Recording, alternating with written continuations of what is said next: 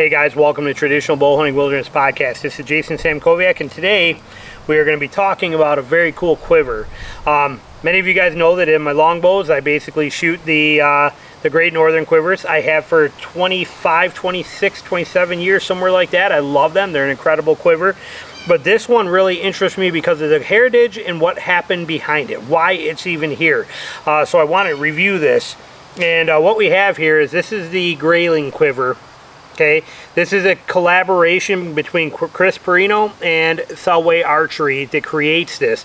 And Chris worked really hard on this. He even got the licensing agreements and things like that with Bear Archery, you know, to make sure everything was exact. And this is an incredible quiver with multiple options. So we want to cover that. This is on a Bear Grizzly. This is not my bow yet, I should say. Chris sent me this bow so that I could actually put these on a bear bow and show them for you. And the second I pulled this out of the box to do this for the review, Tina saw this and fell in love with it, and I'm actually trying to buy it. So I talked to Chris. He's going to see, you know, how much it's going to be. And like I said, I just sent him a text 5 minutes ago. But hopefully this will be Tina's bow. A new bow for her, 45 pounds. She just loves the simple black, the simplicity of it, and it's right in her weight range, and she likes it. 58 inch, so this may very well be Tina's bow here very quickly rather than me having to send it back to him. And this is the quiver that she's going to run on it if that is the case. But this Sabo quiver, or this Grayling Quiver, basically what we're looking at here and what's happening is Chris wanted to replicate the original Bear quiver and the beauty of it. I'm showing you some images right now. You're seeing the original quiver. You're seeing Fred Bear using it. This one he used on all of his exploits. This quiver is it's an iconic classic quiver that the quality was fantastic, and it's been gone for so long. Chris wanted to bring it back, but not bring it back without bringing it back on a pro grade level, not just a knockoff version, not just something to maybe make money, not just a cheap, you know, whatever. No. And they are incredible. So let's show you a little bit about them, and we're going to keep talking about them. But basically, it's a collaboration between Chris Perino, who makes the hoods and the foams and all that stuff, and of course Selway Archery, who, if you don't know Selway, they have been making quivers longer than I've been a traditional bow hunter, and I have been for 30 years. And I'm telling you what, Selway has always been there. They're a Michigan-based company. They are incredible. Their products have always been incredible. They are such a huge asset to the traditional world in all of our community, and they're just great people with an incredible product, multiple incredible products. Like I said, even though I shoot a Great Northern Quiver, I can't recommend enough, say enough good things about anything Selway puts out. And this combination and collaboration between those two, between Selway and Chris Perino, just incredible combination here. And we're going to cover that. We're going to dive in and show it in deep detail here. But here's your options.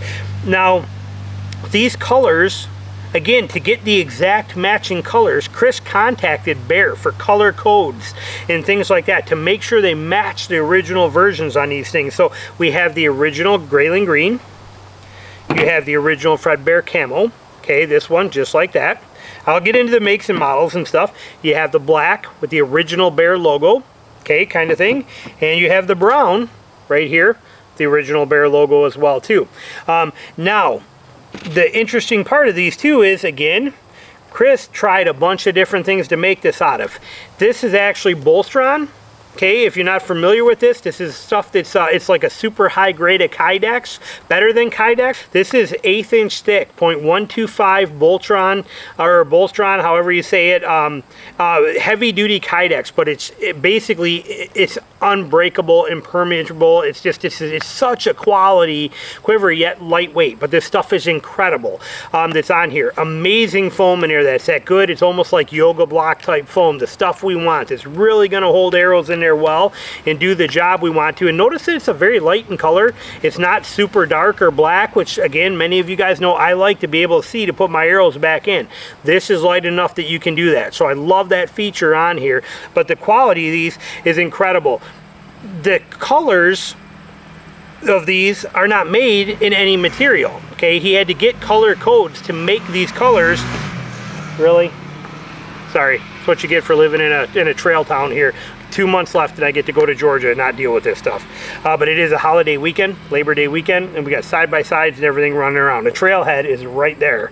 But these colors had to be specific for them to be able to make them, and these camo patterns and stuff, they are bear type exact things. Well, Chris contacted them and then had to actually contact Bolstron and these companies that build the this material and actually have them do it and produce it in the sheets and all that. There's a lot involved with that.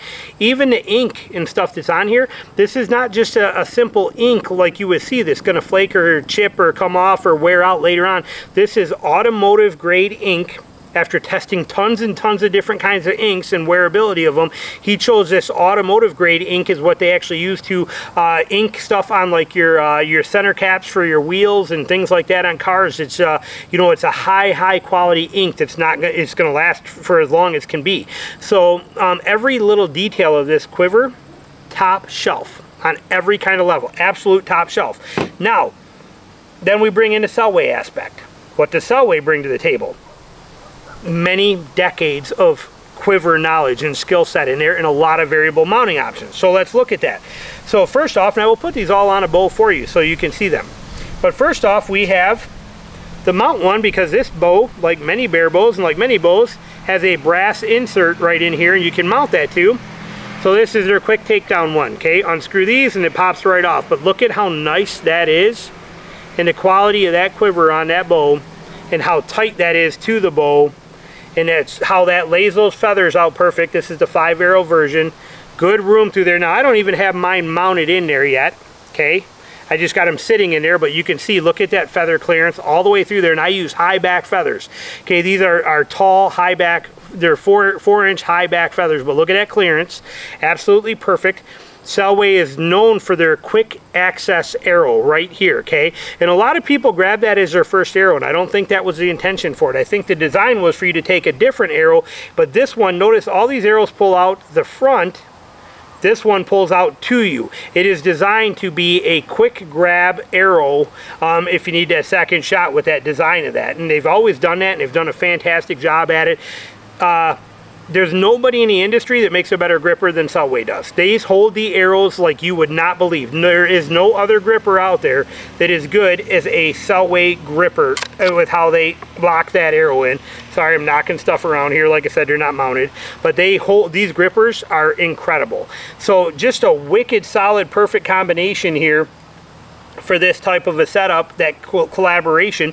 But that is the mount one that is going to mount right into your brass stud or brass tap holes that are in this bow, which I will show you. But that is how that's going to mount on there and how that looks. Just a beautiful setup. I will go through and show you these other mounts real fast, and we'll actually put them on the bow for you too. But you have your classic original slide-on model that they've had for many years, okay? This is your slide-on. You just take your string off and it slides down the limbs. Again, I will show you, and you can get this in it. That's the same guy. He's just going around the block. He's got a $25,000 razor and he just keeps going around the block. Go figure. But this, you can get this in a 3, 4, 5, or 6 arrow model. Fitting 6 in this size quiver might be tight, but the 5 arrow, this is a 5 arrow on this one, and you can see there would be no problem. Great fletching clearance, great hood and head clearance in there too. So this 5-inch or 5 arrow model would be absolutely perfect on this bow. But you have your classic, now he comes around this way. You have your classic slide-on, slip right over the limb, slip-on model. You have the quick detach version that they have right here, which is just basically what happens here is you unscrew this, and then you can split it, take that ring off, and you can split this, slide it right on the limb. See how you got that split in there? Then you put that cap back on, screw this on so it quick detaches. You don't have to take your arrows out of it. Like on this one, you have to pull all your arrows out to be able to take this off the limb. So it's kind of a nice feature. That's why they came out with that. They also have it in a strap-on model too, right here, which is very similar to like the Great Northern Quiver and stuff, and it's going to fit right on your limbs, and this is going to strap right around it. Again, I will show you each of these mounted on that bow. But that's what you're getting with this quiver. We are talking high quality, incredible stuff, And like I said, the history behind what it took to make this, the reason why he made it and what he's doing with it, and the collaboration between these two make this an incredible option. Now, while we're talking about that, I did find there is another one out there now made by Bear Archery that they came out with. That is a quiver, and they are calling it the Kodiak quiver. But it's made by Bear. I'm assuming this is probably China made. I'd have to look, but I'll bet it's made in China or something like that. Okay, it is this one here. Kind of just a hard, cheap plastic. Nothing fancy about it. The foam is the junk foam none of us like. And we always end up changing. I guess you stick it in with some tape that's on the inside. Here's how that's going to hold that in to keep it in. But it's just, see, it's just layered foam. You can see the layers in here. It's not even glued together real good, but that's the foam part. And in this thing here, I guess there's a screw in there, and I will try putting it on, but you can unscrew this, and then this is going to slip onto your limb. And then this goes and clicks. It's like a ratchet system and holds this, supposed to hold onto there, but there's still a lot of play in it. So I'm not 100% sure on this yet, what this is going to be like. But they do have this as an option, and I definitely do not like their lower gripper, which also connects this way too. But then you got this, you can adjust this one, but this whole thing just, there's no way to tighten that. It just flops around. So I guess there is this option out there too, which is probably a pretty decent quiver. But the shocking part to me was that this was $100 for this thing here, this setup, whatever is going to happen here like this, and however you adjust that. But this was a $100 setup from Bear. Kind of thing. And then yet these, you can get these anywhere from $115 to $130 depending on options, and the quality level of these is just unbelievable. I mean, this stuff is off the charts, and the history behind it. So I was kind of shocked that I found something like this, or why Bear would put that out. Like I said, I'm not knocking it. I'm just in, it's probably a pretty decent quiver and will probably work good. I'm not sure about reliability and durability and how long this weird ratchety, I don't even know how this thing's supposed to, I don't like that, I guess. So there's this different kind of thing out here. This thing here, like I said, I'm not sure on this whole detail or what's going on there, and I'm not knocking it, but I'm just saying make sure, reason I'm saying is make sure when you're looking for the Grayling quiver, you don't end up with this one unless this is the one that you want. But if you're, this is the Bear Archery Kodiak quiver from them, and it's this weird contraption and kind of different. And like I said, not taking anything away from it. You can't adjust that either. I don't know why you can't adjust that. And look at how loose that is. See, some again, look at here. Okay, look at this right here on the end. When I just touch that, look at that, pops right out of there. See that? That's popping right out. It's not even in there. You know, staying in there on there. I wonder how the grippers are on this. Let's see here on these how they are. Yeah, they're not horrible. They're not bad. They're working. That one's really loose. That one sucks. And I guess they're a multi one so that you can hold different size arrows all in one. Where with Selway and stuff you're going to get, you can order different size diameter holes. This one looks like they're trying to kind of combine and make it where you get your bigger shaft holes here, and then your micro ones would go in the bottom of that kind of thing in there like that. But yeah, like I said, there is, all I'm trying to get at here is there is another version out there that's actually made by Bear, and it's this one, and it's about the same price as these other ones, but this is nowhere near what we're looking for. So just don't be mistaken. This I'm not sold on this setup. I don't understand the concept behind this stuff. I don't know what they're thinking here. Yeah, I'm not gonna mess with this too much. I can't. I don't know. I'm not sold on this system here or what it does here, but I guess that's supposed to ratchet. You can see the teeth on here and how this works, and that's supposed to hold that, and then that's going to clamp your limb in here. Maybe we'll try putting it on. But see, even when it's on, look at how much slack is in there. You know, maybe that's going to compress. I don't know. We'll see. But there is another version of this. There is this version out here. Don't be mistaken by that. You want the original Grayling quiver that's got all of the heritage and the quality and everything you're looking for. You want to get it from Selway, or you want it to be this one of these Selway style connections on here, so that you're getting the true Grayling quiver, which is what you're after. So let me pause this real quick. I'm going to pop this quiver off of this bow we're going to take this dude off and put the other ones on this bow so that you can see them in reality and see what they look like. So we'll be right back with you here in just a minute.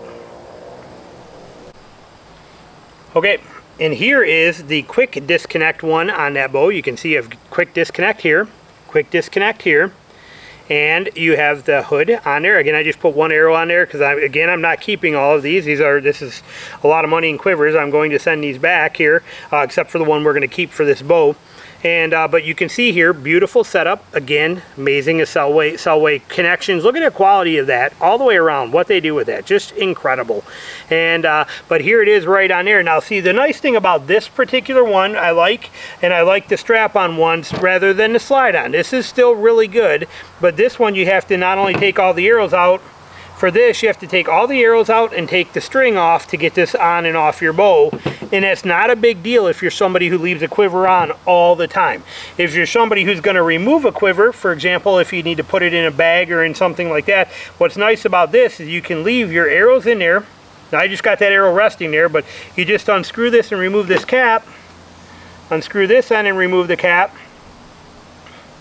Then take the washer off, just like this, and you can split this and pop this right off this bow and leaving the arrow and hood connected. Now, when I pop that, because I don't actually have a head in there, see, the arrow is going to come right off, but you could very easily keep your arrows in this and pull it apart where your arrows would still hold this together. And then you just put your you just put your piece back on there on the bottom, rubber piece on, there you go, and put this in your washer back on here and let it thread on just like that. And that is that strap-on, or that quick detach model, they call it there, right there. And this is in a 1, 2, 3, 4 arrow version.